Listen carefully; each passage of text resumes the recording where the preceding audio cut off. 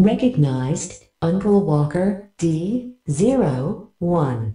Recognized, Emily of Arden, D12. Hello, team. Welcome back, and thanks for joining us for episode 9 of Whelmed Season 3. My name is Rich, and with me is my co-host, Emily. Hey, everybody. In these review episodes, we'll be diving into the plots, characters, themes, Easter eggs, and comic book history, and everything else revolving around Young Justice. And we'll use that as a springboard to talk about the creative writing process along the way. Our review segments will avoid any major spoilers for later episodes, but we'll be discussing all of them in detail in our final segment, Crashing the Mode. Whoa, Donnie, Dawn! No worries. I can keep up with the tornado toddlers. Thanks, Bart. I really appreciate the help. Today, especially. No, down. Come on, Dad. Stay whelmed. Don't call him Dad. Oh, yeah, right. Spoilers. Sorry, Grandma. And don't call me Grandma. And with all of that out of the way, let's hand it over to Emily for... Hello, Megan. The title of this week's episode is Home Fires. The release date was January 18th of 2019. The in-episode date is that it takes place on September 28th through 30th. The writer was Greg Weisman, the director was Vinton Huke, and the voice director was, as always, Jamie Thomason. Special voiced credits this week is everyone. Yep. We just, all of them. Yes. No, okay, well, it's a long list. Here we go. And I didn't do this list. Thank you, Emily, for doing this enormous list this week. We have David Sobolov as Lobo. We have Nicole Dubuque, of course, fan favorite writer, back as Iris West Allen. Lynn Stewart Pierce and Raquel Irvine, played again by Denise Boot. I looked up the pronunciation. It seems to be Boot. It's French. Eduardo Dorado Sr. Bruce Greenwood. I did not see that coming. Did he do Senior before? I have last season. No We're gonna idea, have to look Rich. that up. Bruce Greenwood. I did not pick that one up. David Kaye. I think Kaye, yeah, is Vandal Savage. Jason Marsden back as Bart Allen. Jeff Bennett as John Smith, aka Red Tornado. Masasa Moyo as Kat Grant, Karen Beecher, and Anissa Pierce. Marina Sirtis back, of course, as Queen Bee. Roger Craig Smith as Ocean Master. Kath Suchi as Queen Mara and Arthur. Little baby Arthur. Where is my Arthur? We're going to get into that in a minute, too. the world may never know. Deborah Strang as Gretchen Good. G. Gordon Godfrey. We have James Arnold Taylor. Lucas Carr / Ultra Humanite. Greg Weisman. He also plays Lobo's belt, but I decided not to list that there. He did, actually, yes. Speaking interlac, or whatever it did. I caught that one this time, too. I was like, interlac. That sounded like Greg. And Gwendolyn Yao as Lady Shiva. Just in time for your next mission. This week's episode starts at a meeting of the light in Greater Bialia, where Queen Bee announces Correct. I'm just going by the timestamps, Rich. I know it says Greater Bialia, but I'm not going to say it. Okay. I'm kidding. So, somewhere in Greater Bialia, or Karak, or whatever you want to call it, there is a meeting of the light where Queen Bee announces that the light has two situations to deal with, apparently. One being handled by the light's newest hire, and the other by an acquaintance of Vandal Savage. Because when you're a supervillain, you gotta be vague at the start of the episode. We then cut over to Rimbor, where Lobo receives a bounty hunting contract from a contract bot and announces that he's off to go kill some Earthlings. Like you do. And after the credits, we cut to Taos, New Mexico, where the Justice League and Star Labs announced the creation of the first MetaHuman Youth Center to help all of the meta-kids that we've seen hurt by meta-trafficking so far this season. That's a lot. A lot of announcements at the beginning of this episode. It's in Central City, Iris West Allen watches this announcement on TV before welcoming Queen Mara and Prince Arthur to her home for a superpowered play date. I just love saying it that way. With Dawn and Donnie, the speedster twins. But across the street from this happy scene, some creepy dude is watching through a telescope and comments that he's waiting for 12 more people to arrive. Over in Happy Harbor, Connor watches G. Gordon Godfrey interview Gretchen Good, about the ubiquitous Good Goggles and her partnership with Bruce Wayne to help victims of meta-human trafficking. And McGann heads off to work at Happy Harbor High with Lucas Carr before Connor takes Breon and Forager to training. Back in Central City, we see Will Harper chatting with Lynn Stewart Pierce, Jefferson's ex-wife, at the superpowered playdate, because I love using that phrase as much as possible. They're talking about Nightwing's new team and their exes and the fact that everyone thinks that Will and Artemis are dating, apparently, which Roy insists they're not. Will insists they're not. Overly. I have feelings. We'll talk about those feelings in a bit. I'm going to interrupt every one of Emily's paragraphs. That's the mood for today, apparently. With commentary. We also see Rocket, her son Amistad, and a pregnant Karen Beecher arrive at superhero daycare before another ominous cutaway to the man watching from across the street. We then cut over to a quarry where the outsiders are gathering for training, and Dr. Jace arrives to observe and awkwardly hug Halo and call her Gabrielle and make everyone uncomfortable. It's fine. She also apologizes to Breon for activating his metagene so many episodes later and asks what they're doing to get Princess Tara back. Breon tells her that Nightwing's working on it, only for Nightwing to immediately start shooting at all of them. For training. It's for training. And it's a test that Breon just fails almost immediately. Boy can't deal with sneak attacks. It tells attacks. us you need more preparation for surprise attacks. He's trying his best. Nightwing mood. He's just a bit of a disaster. Meanwhile, back at the superpowered playdate, because it is the best name, Red Tornado, or John in his John Smith android form, arrives with his adopted daughter. And the ominous observer across the street comments that he's only waiting on 2 more until it's time. And then opens a suitcase. I think that's when he opens a suitcase and we flash to... I don't think we see what it is yet. No, we don't see what it is, but it glows just an like ominous glowing suitcase, which is Right. always a good thing. Nothing ever bad happens with that. Biggest surprise is that it wasn't green, kryptonite green. At the quarry, Breon and Nightwing get into another fight about finding Princess Tara and Breon's lack of patience before they're interrupted by Lobo, apparently there to kill Forager. A fight breaks out between the heroes and the alien bounty hunter, during which time Lobo briefly kills Halo and refuses to reveal who hired him. Over in Central City, Lois Lane and Jonathan Kent, Superman's son, arrive at the superpowered parent group. I had to keep thinking of synonyms, but it's the best thing. And the man across the street is revealed to be none other than disgraced Ocean Master, who spent the last 6 years in an Atlantean prison and now plans to kill all of the super spouses and children. This is not good. However, his plan is interrupted by Lady Shiva, of all people, who reveals that the Light knows about the Justice League's families, but chooses not to use this nuclear option because it would result in mutually assured destruction. There's a lot to unpack there. So much to unpack. When Lady Shiva is unable to dissuade Ocean Master from his assassination plan, she kills him under orders from the Light. And then cleans the house. It's fine. And the superpowered playdate is none the wiser. None. Back at the quarry, the heroes seem to be holding their own until Lobo catches Forager and crushes him to death. That was awesome. However, after Lobo flies away on his space bike. It's a space bike. He used to have space dolphins that hung out with him too. Did you know that? That was how he knew he wasn't totally a villain. Forager reveals that he tricked Lobo by shedding his exoshell and allowing him to smash it.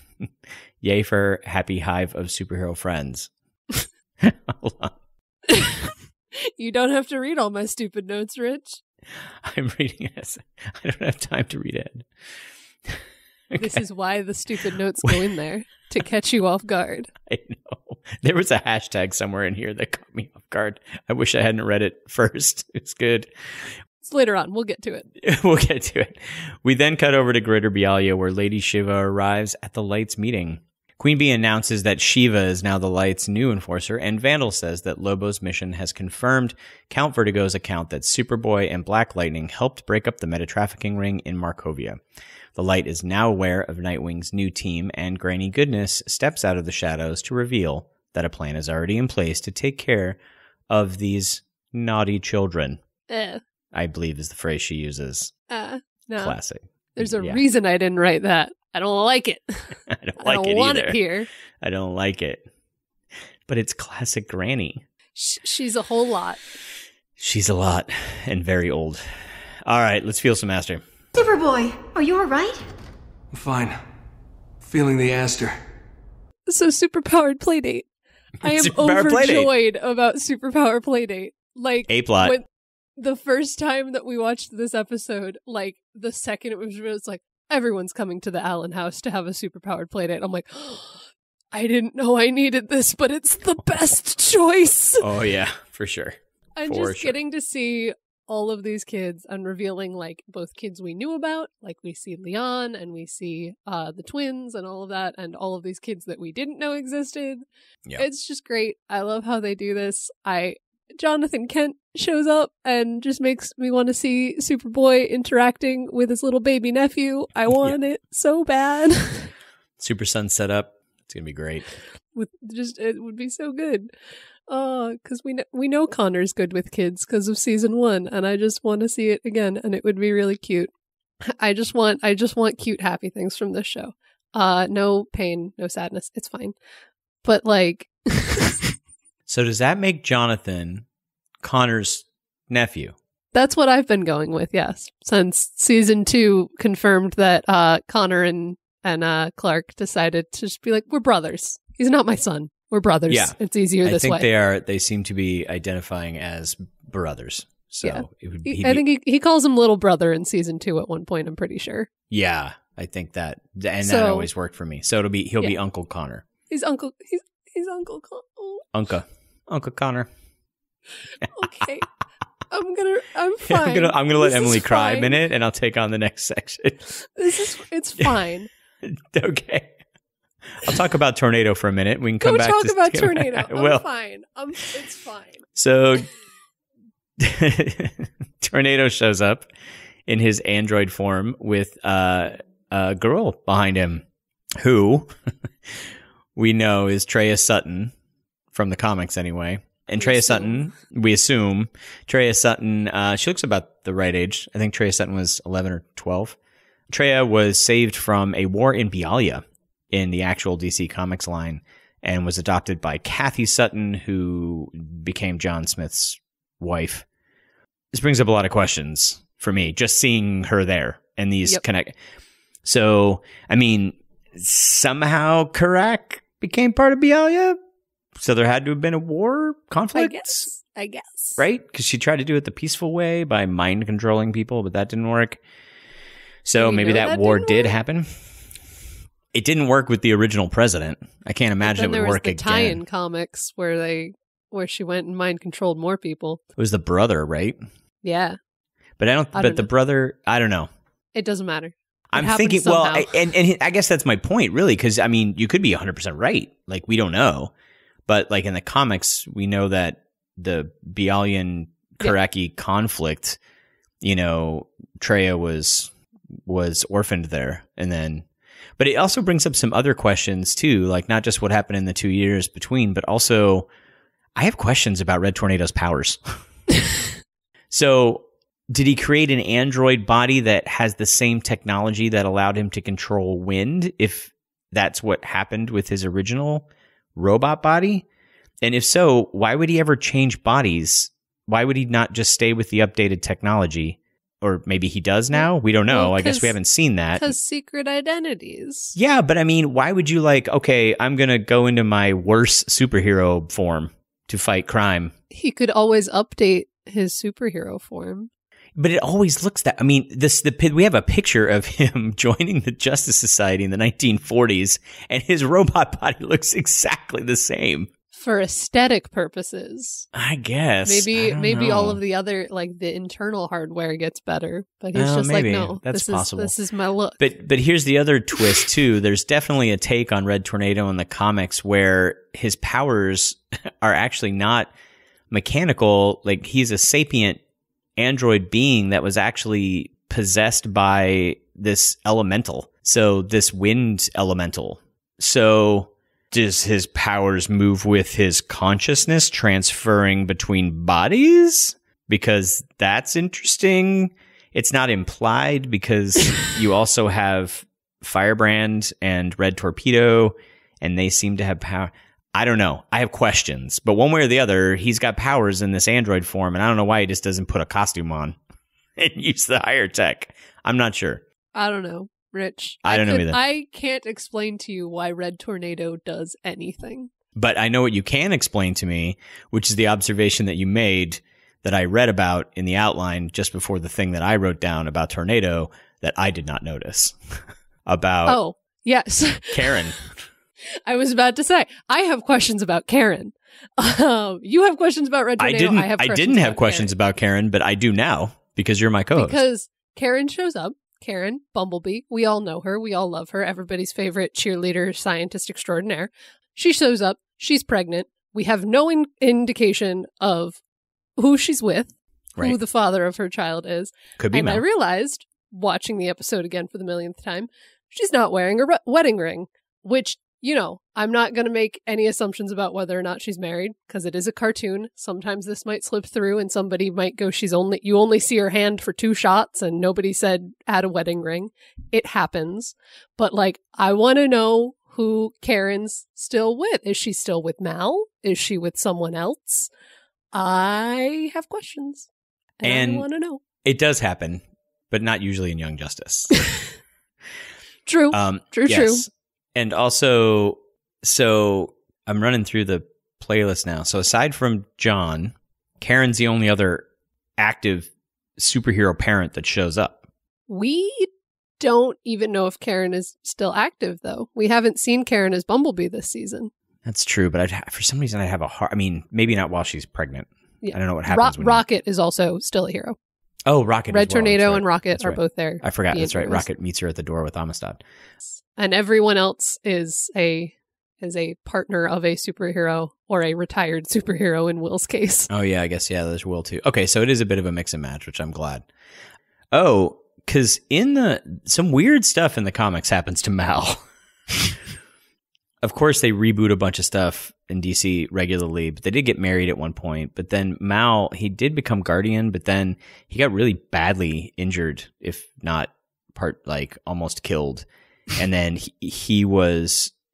but that was when he had found some angelic horn and became like I think he called himself Gabriel or something, and he had this horn. I'm a little confused on that. And then he almost died, and then Tornado and someone else with nanotech powers, Cyborg, I think, rebuilt him. And so he has like mechanical voice box that has power. I mean, it gets bonkers. I think I talked about it in the Bumblebee Secret Origins episode. Comics are wild. It gets wacky. So I'm like not even convinced. I'm like, what did you guys do to Mal? It's terrible. We'll see. find out. This is the new version of like when season 2 started and we all just screamed, "Wait, where are Wally and Artemis?" at our TVs for 6 episodes. But there's so many more characters, so now it's just every couple of episodes we're just like, wait, where is everyone? Where is everyone in this universe? Is Arthur? We don't know. He's not Aquaman anymore. Is he ruling Atlantis? Is he? Is he? I don't know. I mean, I guess that's the simplest answer, I suppose, but he wanted to retire. He was doing the it mantle onto someone younger. Sure, I guess. His kid's growing up. He doesn't want to miss that. I don't know. Good dad Aquaman. Like Mara's queen. I mean, sorry, I was laughing because like last weekend, my daughter, who's 5, was playing with her cousin, who's about the same age. I don't know what happened, but they came running by and they're like, her cousin said, I'm going to go play. And my daughter was like, I'm coming with you. And she said, no, I'm the princess. I play. You're the queen. You have work to do.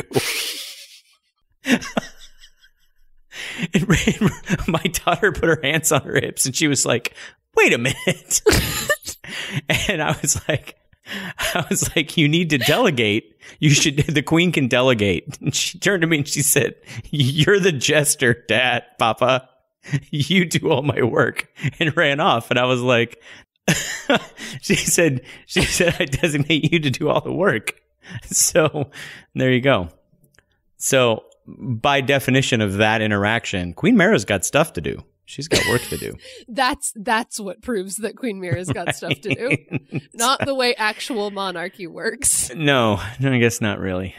Just this interaction. I love it. I approve. It was a historical reenactment with lots of accuracy, Emily. Yes, clearly. But we still don't know where Arthur we know where is. Aquaman is. We know where Aquaman is busy. Aquaman has Am I not allowed to even call him Arthur anymore? Has he got to be King Orm? Okay. I don't know. I don't even know anymore. But aside from the superpowered playdate that we love so much, I love it. I would watch Younger Justice every week. I would. It's like Muppet Babies, but with these kids. I'm gonna talk about this in Canary Debrief a little bit. It'll be good. Somebody tell me where King Orin is. That's all I have to say. We cannot rest until we know. Greg, please. We know what happens to Prince Orm. Okay. Anyway. So, aside from the superpowered playdate, I do have other notes, I promise. I really like the idea of the Metahuman Youth Center that is presented in this, where giving these kids a chance to reform and have mentors and figure all of that out, and getting to see the villain kids getting a chance to not just go to prison because they're 15 and they were under mind control, as well as bringing back some of the runaways. We haven't seen where all of them are, but we do see Ed in this, and we see his dad, and they're brought there by Black Canary and Captain Marvel, which I think is such an interesting choice for who they picked, because we know Black Canary is a therapist, basically. Right. So of course that makes perfect sense. And the idea that Captain Marvel is I'm a kid. I can figure out how kids work. And I love it. I love this whole idea. I would also watch a whole show that is about the Metahuman Youth Center and these kids just getting into after school shenanigans. I love this idea too, that it's a great thing. It's a great way to be look, we're basically in putting in all of these potential superhero kids into this DC universe now. How is that going to affect the entire world? Right. And so instead of saying well, just give them all a costume and have them join the team, you've got something that actually makes some sense. You've got people who are trained to do this, and you've got these other kids that we've already seen that have gone through this process. And having this thing where, because some of these kids' powers, they may not be something that's life shattering. You know what I mean? They may just have triggered some kind of self-defense mechanism. The metagene, kicked in, and they have some simple basic power they just need to learn how to live with again, And so, yeah, I love it as well. I think it's great. And it's a great setup for again, Young Justice imprint. You could have a whole comic series with the Metahuman Youth Center, yes. Right? It's kind of like DC's equivalent of a more official run, home for mutant kids, But it's after school. So it's all after school shenanigans. Yeah, I guess so. Yeah, because it's a youth center, right? Yeah. No, I would love it. I love that idea. I hope we revisit it before the end of the season. I also, again, shifting gears, because there's a lot of cutting between different scenes in this episode. Despite there being an A plot and a B plot, we also just cut around to a bunch of stuff. Right. And I realized that, to me, it's hilarious. It took me until now to realize this. But McGann and Connor just have a psychic conversation in this episode. And I'm from Brion and Forager's perspective, these two probably spend just a decent amount of time just staring at each other, making hand gestures. And they're like, what? Because like it's a conversation they could easily have out loud. They just don't. Right. Living with telepaths problems. Hashtag. Living with telepath problems. That's right. But I like it. It's funny. I like it. We also get to see, like, this is the first episode, I'm pretty sure, where we see what McGann's job is. Oh yeah, that's true. Like, because we've seen so much of the season, a lot of this blends together, and then rewatching it was like, oh right, this is the first time we find out McGann works at Happy Harbor, and that Snapper Carr is the principal of Happy Harbor, and they're all just there. So many fun facts from this episode. Shifting back to the superhero playdate for 1 second, because I can't believe I forgot to mention this when we were talking about it for a while. This is the episode where we get that conversation that Rich has feelings about, where Lynn is like, "What's up with you and Artemis?" And Will has a minor freak out and is like, "No, nothing. No." And it's a scene. Rich, please share your feelings about the scene. Well, and I'll have mine. I actually don't know if it's intentional or not. It doesn't seem like it should be based on some other things we end up seeing, but like Will protests a lot in an awkward way that's definitely a methinks he does protest too much situation that made me really uncomfortable for some reason. But I think that, I mean, I can totally see Will going like, whoa, everybody back off. Like, no, that's not a thing. But he goes, ha, ha, ha, ha. He just does this like weird laugh. I'm just like, wait a minute, Will. No, buddy. So I chalk it up to a couple of things. I chalk it up to one, Will is caught off guard because I don't think Will's like brain is in that space at all. And the fact that someone would even suggest like he hadn't even thought of that. Like, to me, it reads a little bit like he's like, wait, what? I didn't know. What?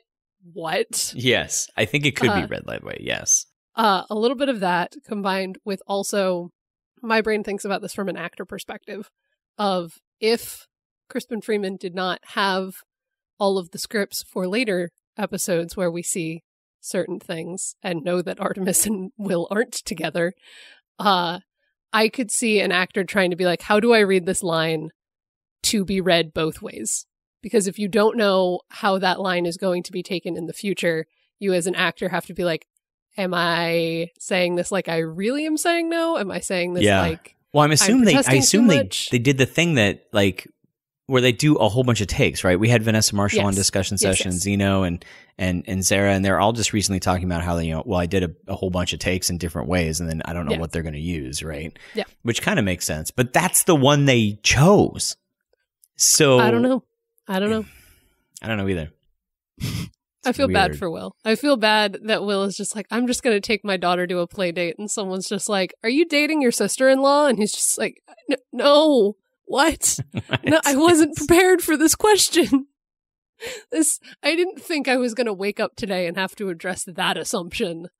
But yeah, poor Will. Leave him be.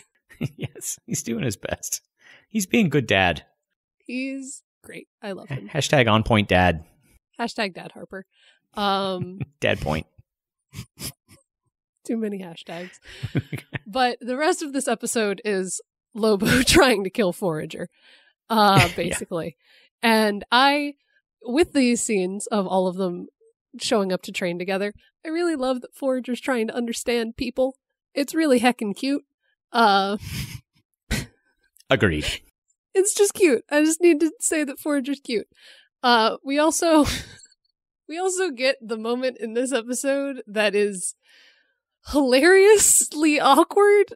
There's a lot of awkward in this episode. There's a lot of awkward in this episode. But we have the thing where Artemis is when Dr. Jace is like, thank you guys for letting me tag along and see all of this. And Artemis is like, nah, thank Jefferson. He convinced us you should be here. And Jefferson's like, oh, she did. I'm like, But the funniest thing to me about this scene is that there is a moment of silence after this happens where they just kind of look at each other like awkward teenagers.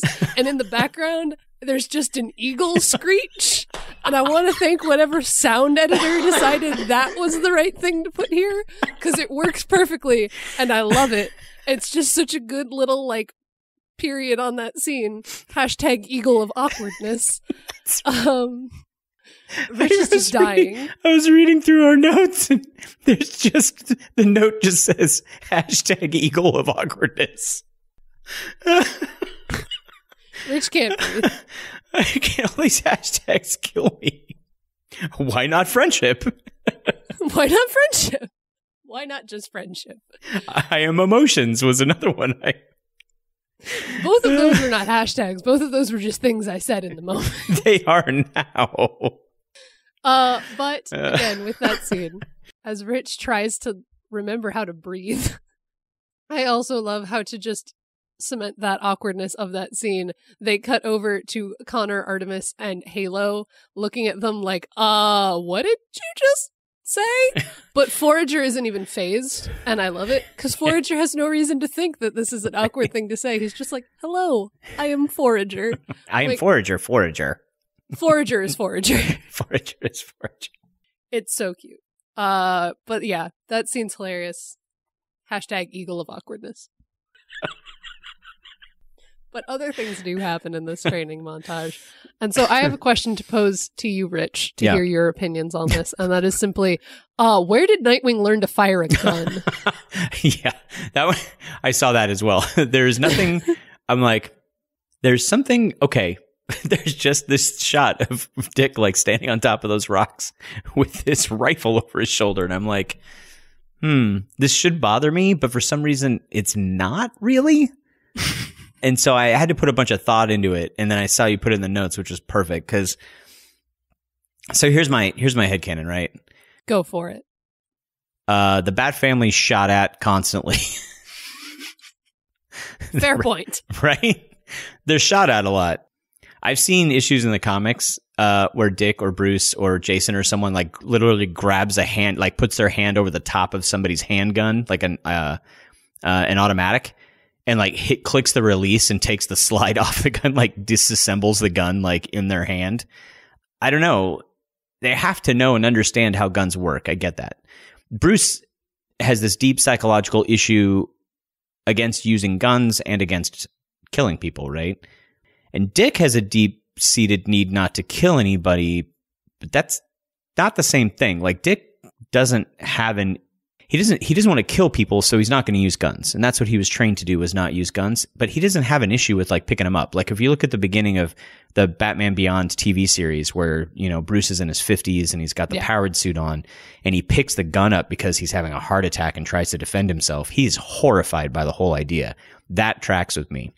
Dick, I'm kind of okay with him knowing how to use this weapon, but it just also, I mean, you can't practice dodging gunfire without ever having faced something akin to gunfire. Like, you know, there's got to be some way that they've learned how to do this. And I also think, you know, you need to know the enemy, quote unquote. So I'm kind of okay with this. And it was a little bit of surprise to me because I'm not okay with Bruce picking up firearms and starting to shoot people. I don't care if they have rubber bullets or not. Even in Dark Knight Returns, the Frank Miller, it was really dark and stuff. And I was just like, kind of having, okay. But that was like, it was supposed to be a self-contained, you know, potential vision of a potential future. And I'm like, okay. But like when I see it in other things, you know, movies and stuff like that, I'm just like, I have issues with that. With this, I don't know. The rubber bullets and things makes perfect sense. Also, the team has to defend themselves against firearms, right? So I don't know. For some reason, this didn't bother me as much as I expected it to. Yeah, it didn't really bother me. I was just like, my first thought was like, wait, where did you learn this? Because Bruce obviously would not teach him how to fire a gun. I remember, I think I saw somewhere online somebody posed the idea of maybe Alfred taught him how to shoot, and I could believe that. Or just training somewhere else with someone. If this Alfred is the Alfred that used to be in MI6, right? If this is the 007 Alfred that we've gotten in some other, you know, some interpretations of the comics. Also, it happened in Batman the Animated Series. There was an episode where one of his old agents that Alfred used to work with like showed up, and they had a whole adventure together. And then what was it? It was not The Batman. It was the Batman CGI series. Like that Alfred was like his bodyguard. That guy was amazing. So, I mean, yeah, that's a possibility as well. I mean, but I did expect it to bother me because I have like this core thing that bugs me about Batman and guns. And when I saw Dick, I was kind of like, why am I not getting on a soapbox necessarily? And I had to like sit and process my feelings on that. But other things from this whole scene, I like the irony of Connor being the one to tell people to dial it down, because it's my favorite ongoing thing this season of just Connor being chill and grounded while everyone else is a disaster. I love it. Character growth right there. But something that I don't like as much is I don't like seeing Halo being brutalized. I had to rewatch this episode twice for outline purposes, and the whole time I was just like, no, I don't like it. I feel like the same action and the same impact could have been accomplished with the wide shot of seeing it go towards her and like the close-up of her face. And like those two shots together are enough for me to know, oh God, that's a lot and that's horrible. I don't need to see the gratuitous gore of Halo being impaled. I don't need that in my life. I am not a fan of that scene at all. I think I will go so far as to say it was unnecessary. It may have been the most unnecessary shot in the entire series. And technically that's not saying very much because 95% of the scenes over 3 seasons hold multiple layers of meaning over multiple seasons. So to say that it's an unnecessary shot, I mean, it doesn't take much to become an unnecessary shot, but not only is it an unnecessary shot, it's a shot that I did not want or need. So I'll be pretty straightforward about this. Did not need that. And I will even go so far as I think that it could have been much better writing in the scene, instead of saying like, oh, Lobo kills people, of course we'll have him kill Halo, is to say, or you could actually have him injure everyone. But he doesn't really injure anybody. And I'm like, why don't you have Brion take a hit to the leg? And why don't you have Dick actually get hit and have blood on him? Why don't you have, like, if you need to show that Lobo is a brutal killer and a fighter that ranks up with going toe to toe with Superman, then why don't you have Connor break his arm? Like, or, you know what I mean? Like, do something where you are spreading this out a bit, because now we've gotten multiple times of Halo being hurt, and I'm like, and to me, also, you throwing out the idea of Connor breaking a bone says a lot more to me than Halo getting killed. Yes. Because Halo getting killed, we have already established Halo is not invulnerable. Halo is regenerative. So like that just Halo can be killed as much as any other normal human can be killed. But if you injure Connor, like we've established on the show, injuring Connor is like a thing. If that happens, you know this is bad. Yeah. Because Connor doesn't get injured. So absolutely. Yeah, I completely agree with you. It's a lot. I don't need it. Yeah. It's just me. All right. So we've gotten on our soapbox about that one. So let's move on to the next thing, because the next thing is a chain reaction of what that affects the entire rest of everything in Young Justice to me. Yeah, so let's take a minute and try to unpack. I'm not sure we even can, but let's try to unpack the fact that the Light knows about the superhero families and the kids, and they just don't do anything about it. I have seen this episode so many times that I'm still not sure I fully process everything surrounding that. It's so much. It's like, because it's a fantastic idea of pointing out the fact that no supervillain would actually act on it, knowing that it would burn the world to the ground on some level. If you know Lois and you know Jonathan, that means you know Clark, which means you know Superman's secret identity. And yes, absolutely, like this nuclear option of the kids and the spouses and the partners, and that's a terrible option. But Lex knows who Superman is. Yeah. So what?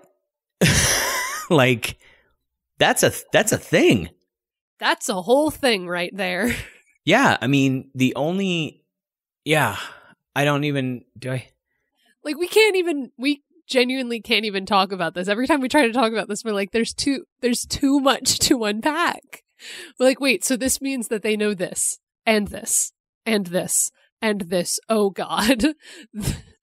Yeah, I mean, so even just looking at this scene, I went back to think about this, and you can help me with this. So pretty much the only main leaguers that we can't be sure that the light knows their secret identities are Bruce, Diana, Canary and Ollie, maybe the Hawks. Oh, I guess Hal. Oh, no, well, maybe. Well, but the Lanterns are always weird anyway because they're kind of public identities almost. Like, yeah. I mean, Wonder if they Woman's know, also kind of weird because she's also kind of her public identity. kind of, yeah. Like maybe Depending it doesn't on the matter so universe. much. Like she's just is who she is, and people know that, right? I'm not even sure you can include Canary and Green Arrow on there because Roy's there. And if they know who Roy is, if they know who Red Arrow is. Yep, you are absolutely correct. You can reverse engineer your way to some mentor secret identities. Yeah. Because so pretty if you much, figure out who pretty Green much Arrow Bruce. is, you figure out who Black Canary is by default in my mind. And this actually feeds into another thing, because I got into this whole thought exercise because there's another observation you made, which is really good, which was like Artemis wears part of her costume and doesn't wear her mask during these training exercises sometimes. Yeah, in this episode. But Dick does. If he's got his Nightwing outfit on, he's got his mask on. And so I made a comment in here about, like, I think he puts it on out of reflex, but he still doesn't believe that anyone knows his real identity, right? So Artemis knows that she's known by the light, right? I can't see Dick putting on his Nightwing costume without the mask ever. So having said that, he has no costume or mask in a lot of these training scenes over a couple of these episodes where he's clearly there with people that they know. And he's obviously Dick Grayson. He's obviously rich boy son of Bruce Wayne training. So, I mean, so they've got, I mean, if they knew at the end of this episode, if they knew, oh, now we know that, you know, they say something like Lobo doesn't know that he failed. And I'm like, how did you know he failed? Were you satellite watching that beach? And what happened after? Like, how do you even know Lobo failed? And if you did, that means maybe you do know Dick is Nightwing. And if you do, that means they do know that Bruce and therefore Barbara, who is wearing the goggles and all of that stuff. It's so stressful. I had a thought, but Okay. I will reserve it for crashing the mode. All right. We should do that. For how the light might know things. Oh my. But Okay. Let's save it for Crash the Mode. okay. Ocean Master. Ocean Master Been in jail. for 6 years. 6 years. And For we think attempted regicide? yeah, that thing from the tie-in comics. Yeah. So Read the tie-in if you're comics. curious about that, there's a 2-parter. My favorite part of the series. Actually, you could go back and listen to our tie-in because it was all super Martian like nonsense. It's Super Martian flirting underwater, so it's both of our favorite Basically, things. all of our nonsense wrapped up into one 2-parter. Yes. Yay, nonsense. Go read that one, but that's also where things happened with Prince Orm. This is where technically in Young Justice, we find out that Ocean Master and Prince Orm are actually the same person, which we don't get confirmation of in the actual series. Yep. I realized watching this episode and talking about it, and I'm like, the show never addressed Ocean Master. He just disappears. Poor disgraced Ocean Master. That's the only line we get, I think. Yeah. When Replaced Black by Manta steps up. Yeah. Yeah. Anyway, But- tie-in comics. If you haven't read them by now, I don't even know Read what's 'em. They're happening. good. Go read them. It's just more amazing Young Justice.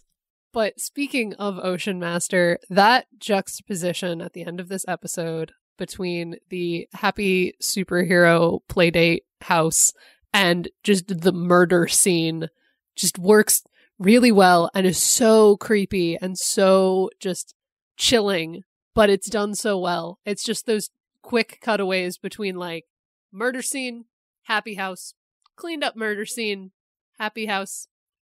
it's fine. It's so Nothing creepy. bad could ever happen. And you're just like, I can't process. Along that same line, I think that the scene of Ocean Master getting beheaded, which sure is a lot, is handled really well. In Yeah. that I, weirdly enough, don't find that violence gratuitous in the same No. way that Halo's scene feels. I Because agree. it's shot in such a way that you're like, shot, drawn, staged, all of the above, in such a way where you're like, I know exactly what happened, but it's not like, let's zoom in on Ocean Master's dead and mutilated body. That's not what happens. And I appreciate that that's not what happens, because with fewer restrictions they could have and chose not to there. Yeah. I'm just going to throw out this observation. I don't think Go for it. it doesn't make me not like the Halo scene less. But Lobo is brutal. Lady Shiva is precise. Yes. And so there is a bit of character representation in that to me, although I still say that scene with Lobo with him being brutal could have been spread out more. Yes. And had, I think, a bigger impact to me as a watcher. I don't know if everyone feels this way, but if I see Nightwing get caught and, hurt, and I see Superboy get an arm broken, and, Black Lightning, and or even Jace, who's like a totally normal person who's running around in this scene somewhere, having something serious happen to her. You know what I mean? It's just like Lobo's just carnage. I'm trying to get a job done. You guys are all in my way. Get out of my way. Right? Yeah. And so, yeah, I don't know. But still, there is a thing there that I feel like, and it even represents itself in that the thing that I think is one of the creepiest things in the whole episode is this thing you were just talking about, where suddenly the house is cleaned up. Yep. And no one would know. And it gave me the willies watching. It's so creepy. When I realized what happened there. Right? Yep. It's so creepy. And Yeah. we all know horror movies have taught us well that putting children laughing over anything will always make it creepier. So creepy. Yeah. Yes. Anyway, I have one thing, I think, and then a couple things from Neal, but do you have anything to wrap up? I got my last two things are I do want to give a shout out to Artemis's Welcome to the Fake Your Own Death Club, That's right. which has been our mid-roll lead-in for the past several episodes, but I also just love it. It's a good line. It's real fun. Artemis is great. And last point, to go back to the light real quick for me, last point, is that I think it's really interesting watching this and seeing that the light still refers to Connor as the Superboy. Oh yeah. Like he's still He's still an the Cadmus object. project. Yeah. And that's so it's such a small thing, but it's so interesting that like everybody calls him Superboy except the light. Light is like he's the Superboy. He's that thing. And that's so creepy. The same way that they don't call Artemis Artemis and they don't call Artemis Tigress, they call Artemis Sportsmaster's younger daughter. And how Yeah. they just see her as like connected to him. Right. And that's a thing. And it's an interesting just way of showing how our villains think about things. Yeah, it shows that internal viewpoint through dialogue, Yeah. which I think is really good. Yeah. I like it. Neal mentioned here, this is the first full reveal of season 3's silhouettes of the light. Of the light. Which brings up a thing that I'm excited about. I don't know why I'm so excited about this, but I am. Ultrahumanite is a member, and I'm not really sure why they weren't to start with. Like, Ultrahumanite in the Revelations episode, I was like, why are you, quote unquote, using Ultrahumanite? You should be recruiting Ultrahumanite. Like, Joker, okay, yeah, I get that. Vertigo, okay. Black Adam, he's always not been really controllable. Ultrahumanite? Come on, right? Genius level intellect in a Gorilla City powerful build gorilla body. I don't know why you would want anything else. Speaking of, I'm referring to Ultrahumanite as they because I'm not really sure of the pronouns here because according to the tie-in comics, again, go read the tie-in comics, the body they're in now is technically a male gorilla, but it was transferred from a previously female human body that they lived in for decades. And before that was in a male human body that appears to have identified as male.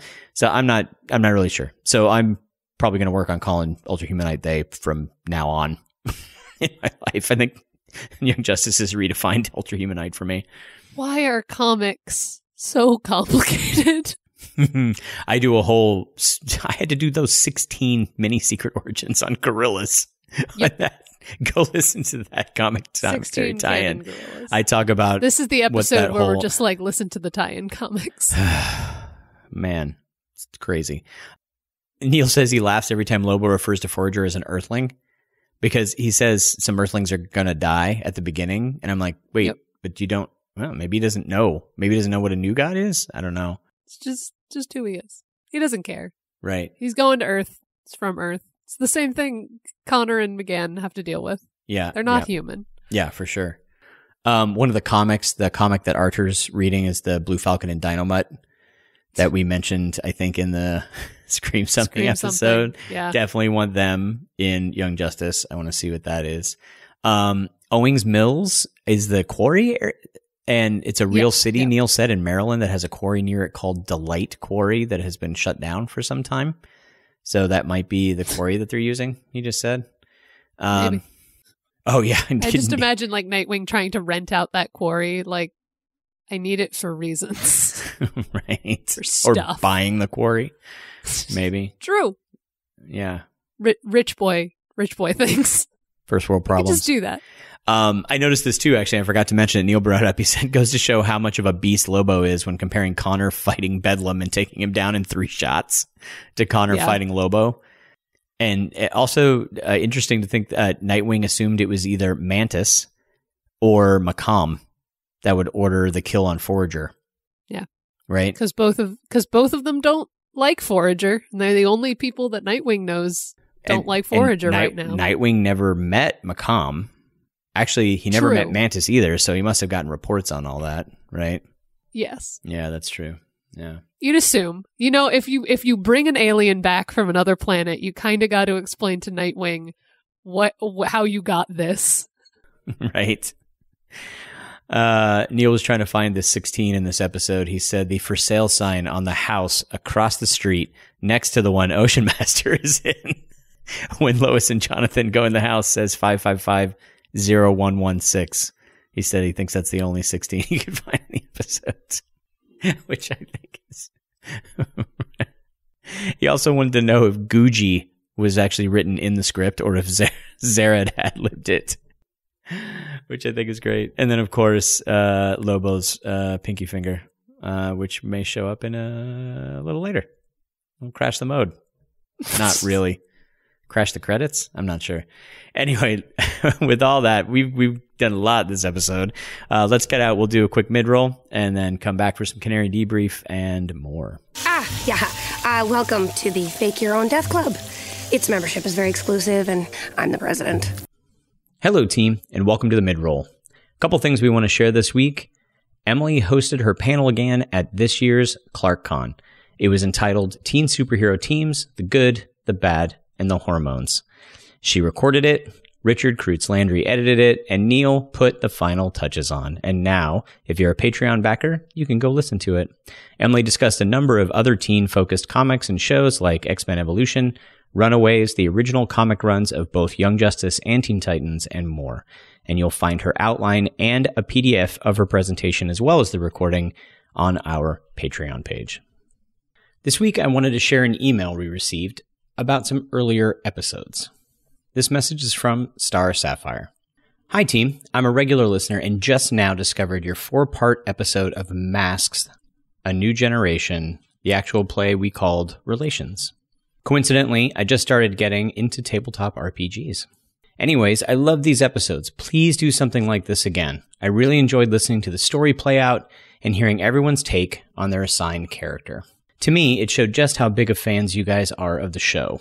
You know your characters inside and out, and because of that, I appreciated this segment so much. Thank you for giving fans this gameplay run-through, even if it was almost 2 years ago. Thank you, Star Sapphire. For those of you who may also not be familiar with these episodes, Brendan Conway, the creator of the RPG Masks, A New Generation, came onto the show to run discussion guests Darcy Ross and Ishan Sherwood, as well as Emily, myself, and producer Neal, through an original Young Justice story set on the day Connor and McGann graduated from Happy Harbor High School. That group has accumulated 80 plus years of role-playing experience, and we all agree that session was one of the best we've ever played. Add in Neal's amazing editing and sound effects magic, and it's a piece of improv audio drama we think every Young Justice fan will love. You can find a playlist with all 4 episodes, plus the pre- and post-interviews with Brendan Conway on our YouTube page, and we'll include a link in today's show notes. And with all that out of the way, let's get back to the show. Stick around. Class is in session. In our Canary Debrief, we'll be discussing what we can learn about the creative process from the episodes that we review. This week, I want to talk about world building and plot movement using entirely non-conflict scenes. So this is particularly when you're talking about like action-related shows and comics. So one of the most powerful and interesting parts of this episode has literally no conflict of any kind. We were all riveted to the screen trying to figure out who was whom and which kids were already canon and what was happening or being shown in the background. Neal had mentioned on the DC Daily that in the blocks in the background is the word Shin. Shin is Dr. Shin. If you've seen the live action Aquaman movie or read the Aquaman comics, Dr. Shin is a physician that has gone in and out of the Aquaman mythos, so we assumed it was Archer who put that there. It also happens to be the name of the storyboarder who storyboarded this scene. So I think maybe they put something in. Layers, exactly. Yes, this episode was counterpointed by like a brutal, maybe overly brutal even combat with Lobo, and a tension-building mystery about who the spy was going to turn out to be. But just as Emily mentioned earlier, we could have watched an entire bottle episode with just this interaction in this one house. So many relationships and dynamics were established. So many questions were answered and even more brought up. Where's Arthur? The awkward moment with Lynn Stewart Pierce commenting on being right because she had told Jeff she knows what it's like. You're going to get back into the life. Like she commented on it, but she didn't rub it into anyone's face, and she didn't talk garbage behind Jeff's back, which shows a lot of integrity as a former partner and someone who respects him. There's all of this, the don't call him dad, the Amistad's appearance, who we had gotten nods to in the comic tie-ins, Karen being pregnant, introducing Lady Shiva in one very short scene that establishes her character without any reservation. We understand who she is. All of this stuff. In that Lady Shiva scene, there's conflict, but not really. There's just a conversation and Lady Shiva doing her job, because there's no stopping Lady Shiva from doing her job. So the big implication, like the light knowing that every one of those partners exist and that their children exist, and what does that say about every action that the light takes in the show? Pretty much the only main leaguers, like we said, are like a handful, and we're not even 100% sure about those. Apparently, they seem to know who everyone is. So there's big reveals here in a scene that's really kids playing in a daycare, right? At its essence, but not. So don't be afraid to develop your world in this kind of way. Yes, it's good to have an A and B plots to alternate between, especially when you're doing a show that's expected to have some action in it. But don't ever think that the action has to take center stage. In this episode, in my opinion, the Lobo storyline is absolutely the minor B plot. And the understanding that the world around the main characters keeps moving even when we aren't looking is made very clear and is definitely the A plot. So let's dive into a little fan service.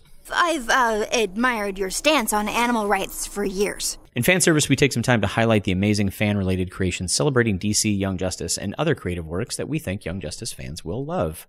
One of our listeners, Sophia Erickson, has a project that's ongoing right now. She, along with other artists, have created a Young Justice zine based on its first 2 seasons. It's made by fans, for fans, and it's digital, or you can get a physical copy.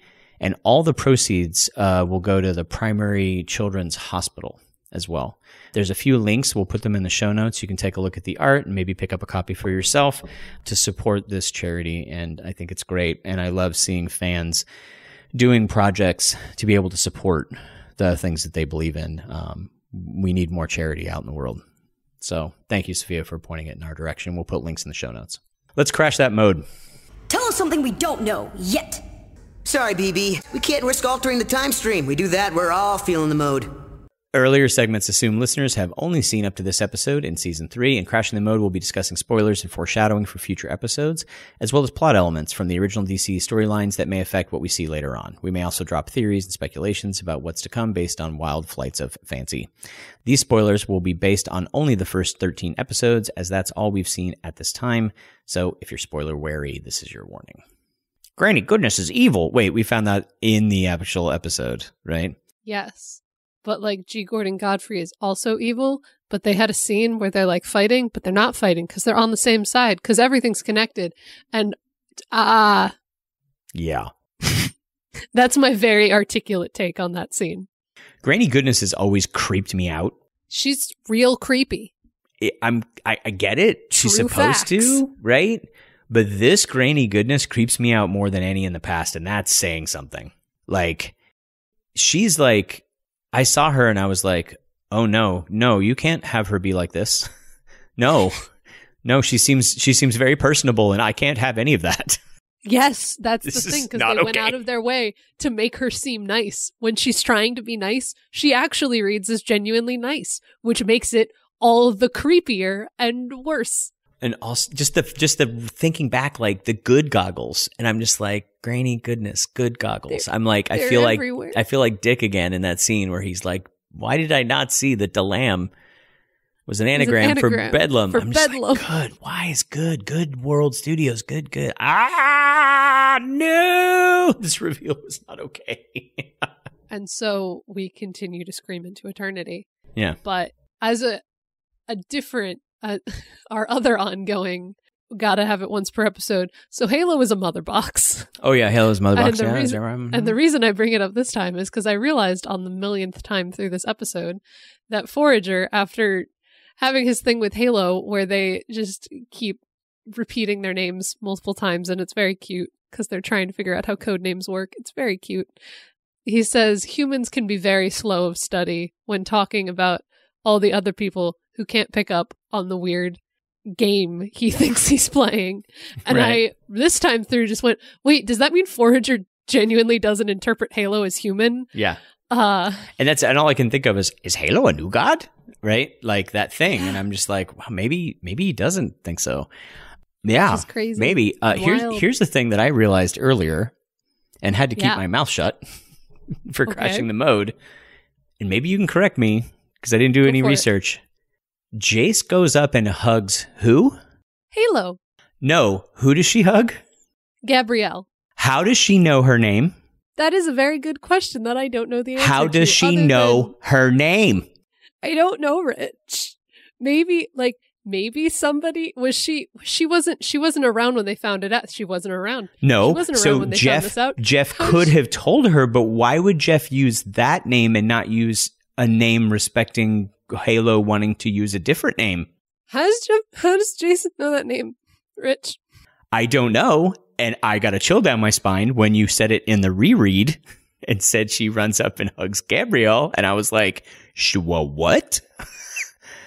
Because she should know that. She just She could, kind of, but again, Young Justice, we love you, we hate you. This subtlety that she could know, maybe because Jeff might have told her because Jeff has been telling her stuff, pillow talk, but we don't know for sure. like, and why would that come up? I'm just. But like, she's specific, but then you look at it and you go, the writer specifically chose this name for her to use for a reason. Yeah, it's so much. We just don't trust Jace, and I feel so bad because if she turns out to just be a wonderful, kind woman in the rest of this season, I'm gonna feel horrible. But I just don't trust her anymore. Also, along those, just everything she does in this episode just freaks me out now. From the fact that the moment when she yells at Jeff to forget me and protect my kids, Yeah. I'm like, why is, and we'll talk about it more next episode because they actually address it next episode of Jeff going, that was a weird thing that you said, and her being like, what do you mean? Also, no hairbrushes that's for weird. you. You're weird. No. But you pointing out that the light knows that they didn't kill Forager, my mind immediately went, what if Jace is working with the light? What if we just take it that far? What if I just take our tinfoil hat theory all the way to the farthest end that it can go? And that's how they know. Rich is not happy. Every week we lose even more trust with Jace.